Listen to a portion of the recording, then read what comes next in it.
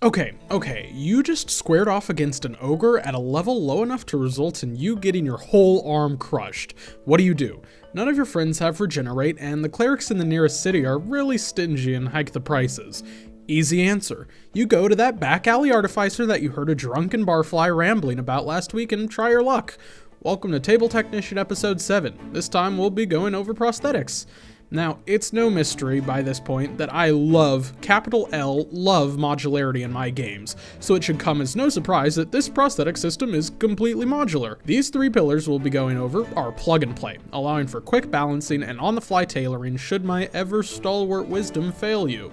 Those familiar with my previous Table Technicians will feel quite at home with this new system. Ideally, the three pillars in this video are appearance and flavor, benefits and abilities, and weaknesses. Let's do a quick breakdown of the pillars, and then you can get on your way making your own fancy fists and artificial actuating appendages. The first pillar is flavor. This is where you decide the type of prosthetic you have. The two most obvious types would be magical and mechanical, but you can make your own, easily. Hell, maybe your arm is a separate living entity. Magical prosthetics are definitely more lifelike, using intrinsic spell work and a tight arcane network to simulate a living limb. While they offer more powers, such as the ability to shoot fire or create a blinding flash, they're susceptible to anti-magic fields and spells. Some powers can even be counterspelled, resulting in a temporarily disabled appendage. On the other hand, there are mechanical limbs, which trade out fine magical tuning for reliability. Mechanical powers might not be as flashy, but they get the job done. Think of magical as the scalpel and mechanical as the hammer. These limbs offer benefits to things like strength, speed, or damage at the expense of needing to be recharged or maintained, with fuel or specific care, respectively. I was kind of joking about living prosthetics earlier, but they can easily be the third type. In my mind, they would function like a mix of mechanical and magical, limbs with powerful abilities that need emotional care and food. The second pillar, abilities and benefits, is where the fun really begins. Once you've chosen a type of limb, you get to pick its benefit. These can be pretty much anything, but I like to break them up into defensive, offensive, and utility tiers. Defensive abilities include things like personal shields or fire-resistant radial fields generated by the limb. Offensive abilities could be things like built-in crossbows or the ability to emit poison clouds in a line. Utility abilities are things like a magical hand that can detach and move freely from you at your command, or an arm that contains vials of healing potions to be deployed at range. As with most of my mechanics, the rule is for every advantage you give yourself a disadvantage. These disadvantages scale with the level of the power. For instance, say you take a prosthetic with the ability to lob a bright white ball of fire from it.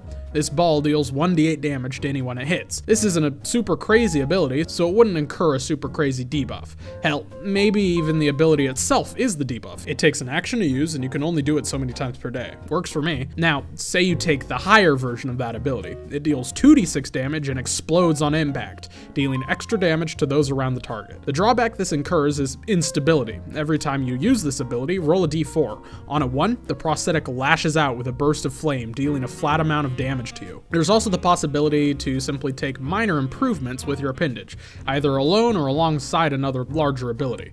Stuff like stat increases or small speed or initiative buffs. Up to you and your DM. The third pillar is weaknesses, which, yeah, we just discussed, but there's a bit more to go over.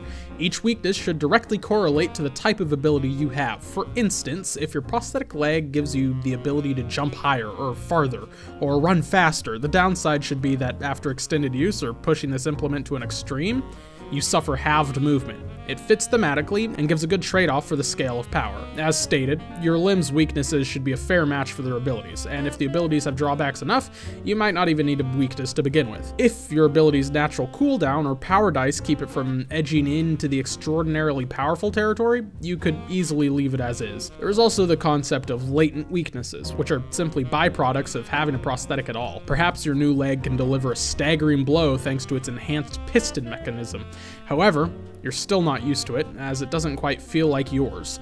You suffer an extra movement cost when moving through difficult terrain, and maybe even a cost off your total movement speed. Admittedly, adding hardcore debuffs like this is a little tricky and only for the most seasoned of homebrewers and players, but again, it's up to you and your DM. So, To sum it up, creating or purchasing a prosthetic begins with a type, mechanical or magical.